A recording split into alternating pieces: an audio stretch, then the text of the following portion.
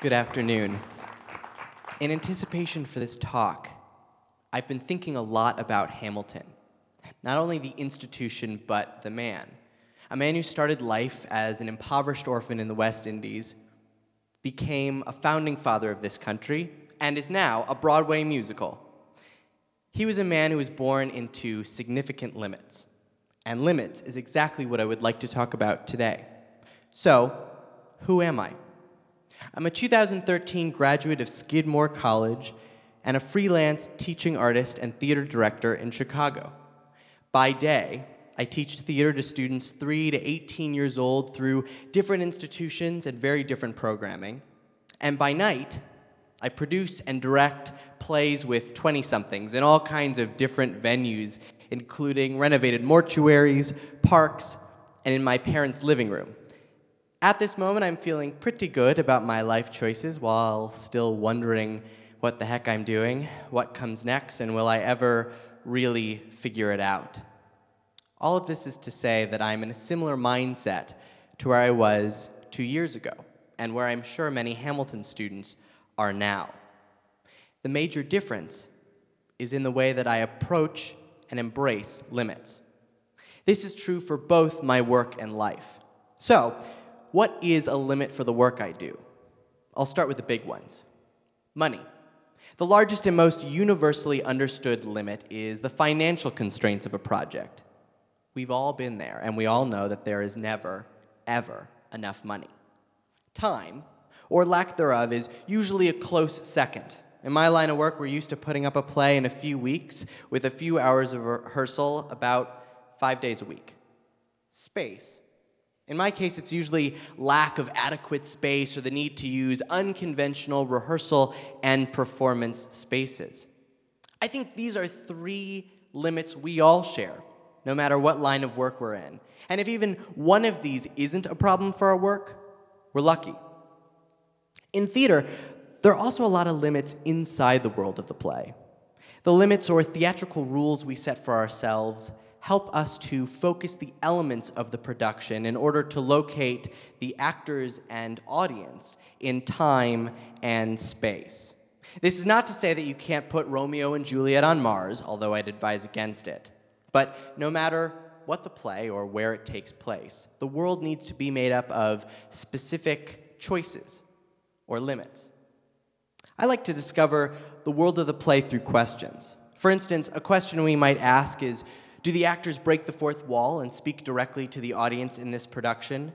Or whenever actors are on stage, are they always able to see each other? Are there some moments where there are actors playing as if in 2 different locations on stage? Like when we see 2 characters talking on the phone to each other. We also ask questions concerning costumes, set, lights, sound, and in some cases, deciding where the doors lead to on stage. These questions can take up an enormous amount of rehearsal time. Ultimately, though, we must make decisions and see where they lead us. These planned and sometimes self-imposed limits force us to deal with the essential while excluding the extraneous bells and whistles.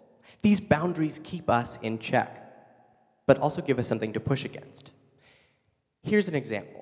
I was fresh out of college and hooked up with a small group of theater artists determined to produce a play that would travel around Chicago before ending up at the Edinburgh Fringe Theater Festival. Now, there was no way we were going to be able to afford lugging a whole play from the States to Edinburgh. So we decided that we would take 2 suitcases, and the play was just going to have to fit in them. This limit forced us to look creatively at the performance elements we needed. We focused on the storytelling and using the actors' bodies and voices to create the different characters and locations in which the play took place. A limit can be a great gift that allows us to focus on a play's essential elements.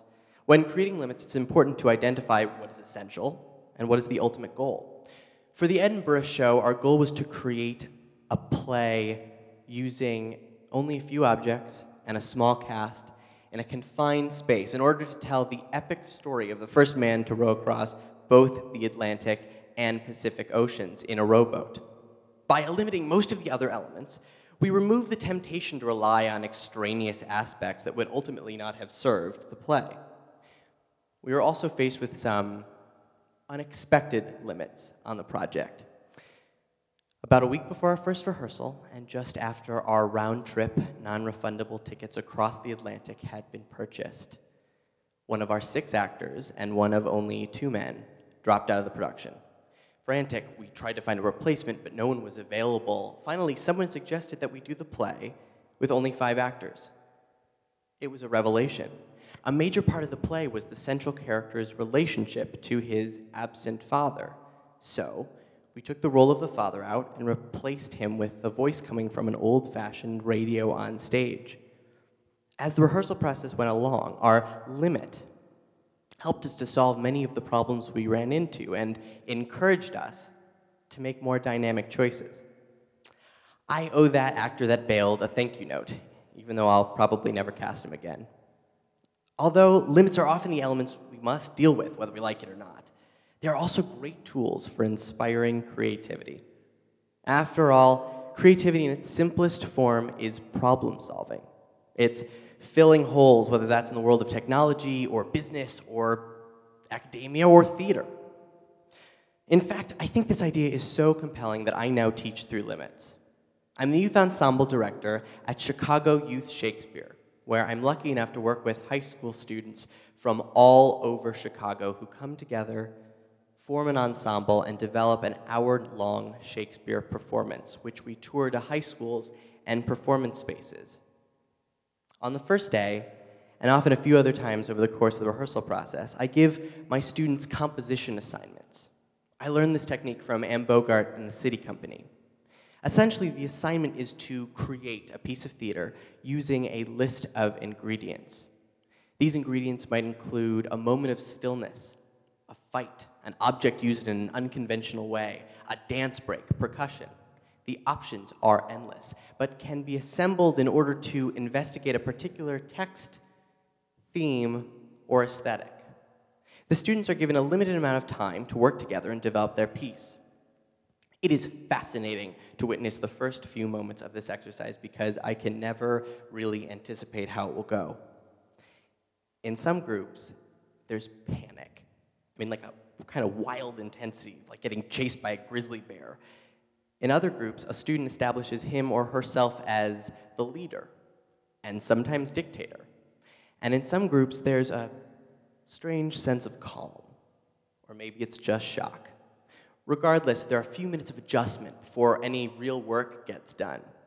This adjustment is the most challenging and important part of the exercise. It's in these moments that the students must set up their limits. The students must ask, who are our characters? Where are we? What's the simple story? What do we want the audience to take away from it? Once a group is able to answer even one of these questions, they are able to make more decisions and propose more moments in the limit they have created. I often give each group the same text and same ingredients, and I'm always delighted by how different their final pieces are from each other. They are so different because of the ultimate freedom the students have with the exercise. The groups that are able to create the most dynamic pieces are the ones that are able to bring themselves to the work, rather than letting their limitations stop them in their tracks. Not only is this an effective way to get students to work as an ensemble, it's also a great way to expand their creativity. Because the students are forced to think quickly with these limits in place, they often find new and dynamic choices that they wouldn't have thought of if they weren't under the constraints of the exercise. They put things together that don't seem to work, and these are often the most exciting moments. It's like being the first person to put chocolate and bacon together, right? In theory, it's weird, but in reality, a lot of people like it. It reminds me of that food reality show, Chopped, a show I've been known to binge watch. On the show, contestants are given main ingredients that they must use in the dishes they make. Throughout the program, we watch the creative ways that these chefs combine and utilize the ingredients. These are great chefs, right? And they all have specialties they make in their restaurants, but by being forced to use certain ingredients, they're not allowed to rest on their laurels. They must take risks. And, every now and then, they break the rules, like coating bacon in chocolate. The other most important part of limits is being able to push past them, if need be. By setting up or embracing a limit, we give ourselves a benchmark. In the theater world, if you've got a good reason, you've got to break the rules sometimes. Plays are messy without limits, but in the best pieces of theater, the rules are broken because the play can't fit into its limitations anymore. By using the limit to our advantage, when we do push past it, the impulse isn't coming out of some general desire to be rebellious, but out of a genuine need to break that rule, to make that statement. I think a wonderfully basic example of this is the play Our Town by Thornton Wilder. A play that NPR recently calculated was the most consistently produced play by high schools over the last 76 years. If you don't know it, the play centers around a small town and the simple interactions of its people. There's relatively no set, and the actors pantomime the majority of their activities. In the third and final act, Emily, one of the central characters, has died, but has the opportunity to go back in time to a moment of her choosing. She decides to see her 12th birthday, and so it is played out by the actors on stage in front of her. The playwright now changes the rules of the play from being a relatively intimate character study to now incorporating the embodiment of spirits in a graveyard and time travel. This last act is a relatively dramatic departure from the rest of the play, but it is essential because it, in many ways, is what the play is actually about. Emily's ability to step into her past allows her to see the simple beauty of the mundane and everyday, and it tortures her. She's able to see in death what we are not able to see in life. In a version of this play directed by David Cromer, and honestly, one of the best pieces of theater I have ever seen, when Emily returned, a curtain revealed a hyper-realistic set with real bacon cooking on a real stove. After the first two acts without much of anything in the space, this new addition was almost hard to experience. The smell and sizzle of the bacon filled the room, and this moment filled me with such visceral nostalgia that I just wept. I mean, like, I wept like at home, alone, crying. It was embarrassing. But the breaking of the rules broke me down and allowed me to experience this moment as Emily does, with unaccustomed eyes. Without these barriers in place, I would have never had the feeling of pushing through them. So, what can we take away from these examples?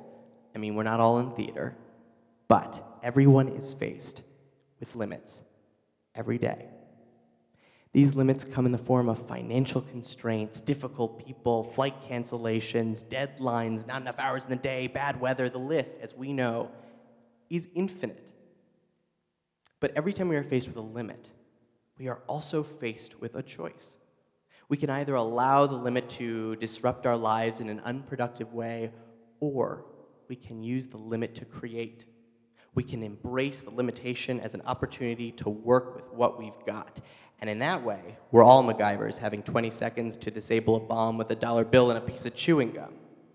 In fact, imposing limits can be a helpful way to find more creative solutions. As I know from working with my students, limits are an essential ingredient to free the mind and open up possibilities.